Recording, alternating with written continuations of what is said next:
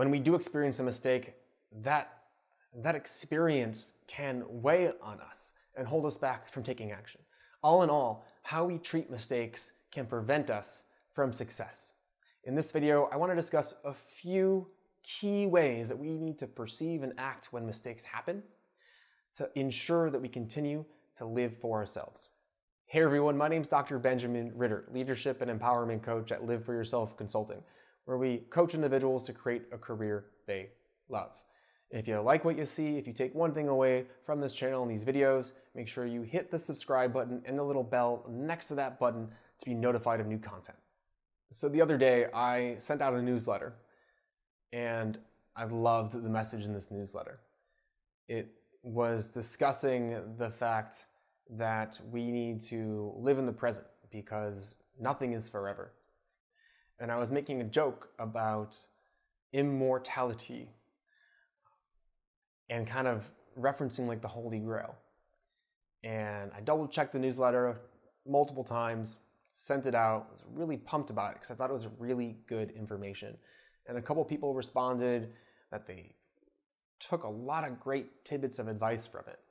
And then a few hours later, I get an email, did you mean immortality or immorality? Because those are very different. And I went back to the newsletter and I reread what I wrote and I was like, oh man, I did spell that wrong. And so I made a mistake. And I could react in a couple different ways. I could send out an immediate response to the thousands of people that subscribe to me, respelling the word. I could be down on myself and say, how could you do that? Are you an expert? Double check next time. Or I can look at this experience and laugh about it and say, most people probably knew what I meant. And this is awesome because I have content for my next newsletter and for a YouTube video. If you take action, you are bound to make mistakes, 100%. I mean, I remember wondering, I was reading through textbooks and finding spelling errors and being like, how did someone not catch this?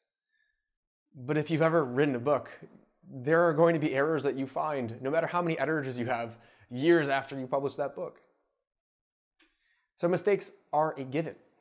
How you frame them and how you react to them depends on how you feel. It doesn't really change anything outside of yourself because they're going to happen.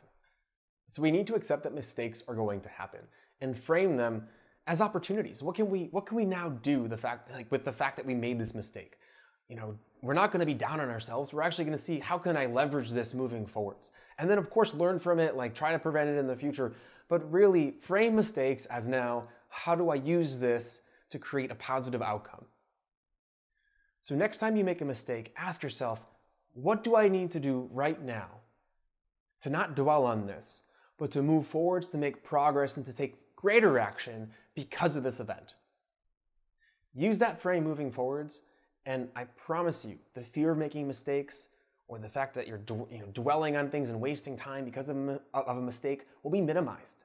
And you will find that you are happier, you're less stressed about the fear of making a mistake, and more will come from it because you're being transparent and vulnerable and open about the fact that you are human.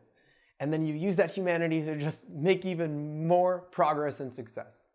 So thank you everyone for listening. Thank you for listening to my mistake, which is now hopefully adding some value to your life, to where you're taking more action and not worrying so much about mistakes. If you've taken one thing away, make sure to share this with a friend. You can hit subscribe, little bell next to that subscribe button to be notified of new content. But most importantly, what I want from all of you is to keep on living for yourself.